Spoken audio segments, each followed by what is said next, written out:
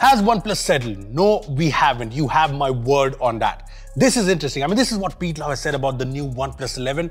So is this phone like the big comeback of OnePlus? Now, I will answer that question, but let's roll back a few years. What made OnePlus phones great back in the day? So the specs were always the latest, but what really made them great are the two important factors: clean experience, value for money. Now, to justify the hype for OnePlus 11 to be a great phone, these two things need to come together. First, let's check out the clean experience. So first of all, the OnePlus 11 has the latest Android update, Oxygen OS 13 based on Android 13. They've also promised 4 major OS updates for this phone along with 5 years of security patches. This is actually awesome because this is on par with Samsung and even better than Google. As for the experience, this is basically ColorOS 13, but there are no bloatware apps, no glance lock screen, no ads, nothing. It's a clean experience. The other big factor is value for money, so I'll start with the price. The OnePlus 11 is rumored to be priced around 54,999, and OnePlus seems very confident about this phone, so I'm guessing the price is correct, otherwise I'll have to eat my words. Now, if I look at the overall phone, it's got the premium look one expects from a OnePlus flagship phone with the whole matte finish on the back that looks and feels great, the metal frame, the slightly curved display, and the fact that this has the alert slider, which is placed a little higher than usual, but it's fine. And one thing I noticed is the haptics are great on this phone, be it while using the alert slider or even when decreasing or increasing volume. Now, the USB-C port is still USB 2.0 and it does miss out on all the pro features, be it wireless charging or IP68, water and dust resistance, but there are no compromises anywhere else. I mean, the buttons are very tactile, the in-screen fingerprint scanner is really fast and in the right position, the dual speakers are loud with very good quality and separation. Now, I know this camera module is kind of divisive, some people are okay with it, some absolutely hate it, and some like it for its sparkle effect and the Hasselblad branding. I also like that the camera bump is not too big, so I can place it on a surface and use it, and it doesn't really wobble, so it's all good. There are also no compromises in terms of display. I mean, the non-pro OnePlus flagships in the past used to come with FHD displays, while the OnePlus 11 here comes with a more flagship-grade panel. Just look at the specs: 2K resolution, 120Hz refresh rate with LTPO3 tech, 10-bit colors, Dolby Vision support, Gorilla Glass Victus, and it's actually top of the line. It's beautiful to look with vibrant colors and movies and shows look great on the screen. There is Dolby Vision support, like I said, but I did not see the tag in Netflix's playback specs. Apart from this, it's also super smooth to use, the outdoor visibility is great, and this is what OnePlus calls a nature tone display, which basically automatically changes the color temperature of the screen depending on the ambient light, and it works well.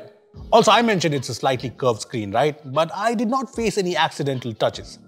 The OnePlus 11 also has the latest specs, obviously the new powerful Snapdragon 8 Gen 2 with LPDDR5X RAM, UFS 4.0 storage. Now, one thing I'm not a fan of is that the 128GB variant of the OnePlus 11, which I think most people will be buying, has UFS 3.1 storage, just like what Samsung has done with the S23. Now, it just seems like a weird cost cutting because UFS 4.0 brings a huge difference in speeds. That apart, the phone obviously scores high in terms of benchmarks, and the CPU throttling tests are kind of mixed.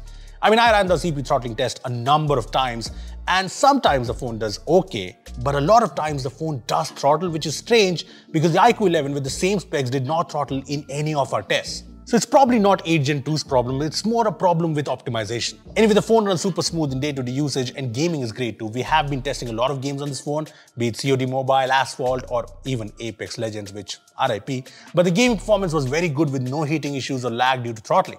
The truth is, if the phone does have throttling issues, it does not show up when using it, at least so far. Now, one thing that actually surprised me in the OnePlus 11 is the Hasselblad branded cameras. There's the new 50MP Sony IMX890 sensor with OIS, a 48MP ultra-wide camera and a 32MP telephoto lens with 2x optical zoom. Now, these are Hasselblad branded cameras, so you do get different Hasselblad styles in the portrait mode, these cool Hasselblad filters in the photo mode, the Hasselblad Pro mode, and there's the new long exposure mode with a lot of cool options. These features apart, the cameras take really good photos. The main camera produces very natural shots, be it in daytime or low light, and the photos are very rich colors, as you can see in this plant. There's also plenty of detail and good dynamic range. I mean, you can see how well it has captured the people in the frame along with the background.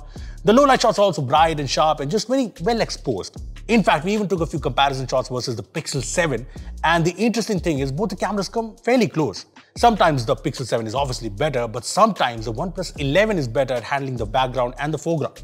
Now, I'm still comparing the cameras on this phone, so let me know if you want a dedicated camera comparison of the OnePlus 11 versus Pixel 7. Anyway, the 48MP ultra-wide camera is also pretty good at preserving the details and the colors from the main camera.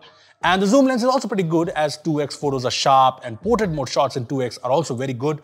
But yeah, 3x optical zoom would have been better. When it comes to videos, there's 8K 24 FPS support, and when I took videos in 4K, because that's what people will be doing mostly, I noticed that the stability is good, the focusing is also fast, and the quality is pretty good too.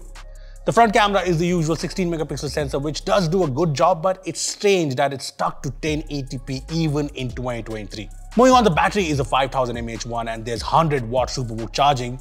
Not the fastest, but still very fast.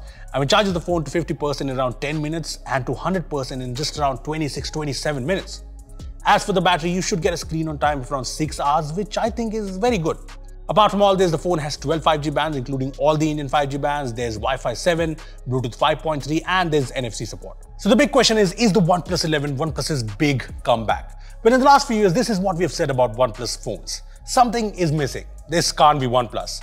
I'm confused. A false promise. And now the OnePlus 11 is here.